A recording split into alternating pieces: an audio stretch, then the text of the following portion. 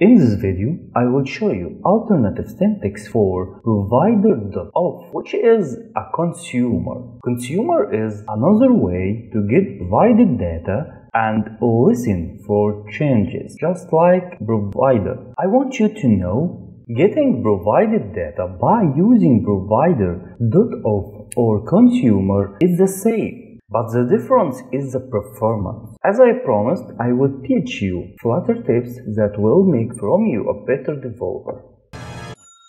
If you are using Provider.of to listen to your data, if your data changed, Flutter will rebuild or rerun the whole build method with all its widgets. Let's say you have a list view, or here in our case a grid view, which contain a widget inside it. Any small change is going to happen on item on the list or in this grid, like pressing on like button, or if you are on social media app, the number of the likes has been increased by 1, or someone liked or add a comment to one single post. Flutter will rebuild everything on the screen. I mean everything.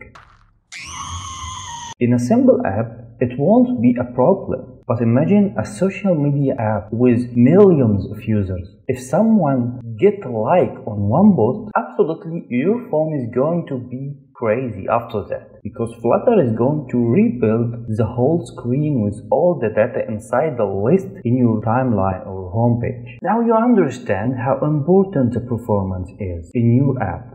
But if you want to avoid this problem, you should use something called a consumer. Consumer is like Provider.of. It's creating a communication channel to your provided data, but it will only rebuild the widget that using this data, not the whole build method of your application or your screen.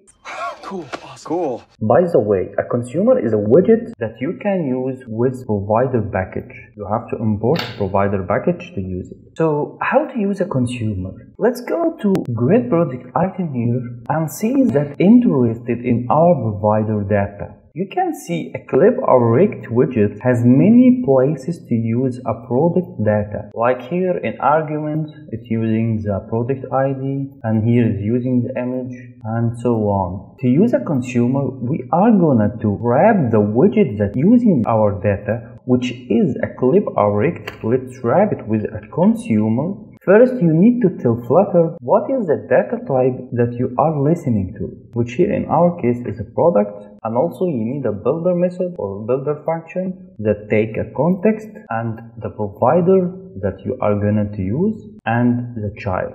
And don't worry about child for now. That's it. We now gonna rename this provider, and we are not gonna to use a context or a child, just needing a provider. Let's comment this line and rerun the app, and everything is going to still working. Now if you like, it's gonna to like, and everything is okay. I want you to remember that consumer is the same as Provider.of, but the difference is with Provider.of, Flutter will rebuild the whole view for you if one simple data changed. But with a consumer, you will rebuild just the widget wrapped with a consumer, which is our clip React here. No method is better than the other. It's up to you how to use them. But what about the third part in a build function, the child? Here you can pass a widget to use in our consumer, and this child can be rebuilt when provided data is changed. It's kind of advanced level, so don't worry about this part for now. If you just put an underscore here, you can rerun the app and everything should be the same and your application is going to work normally. Okay, see you in the next video. Bye.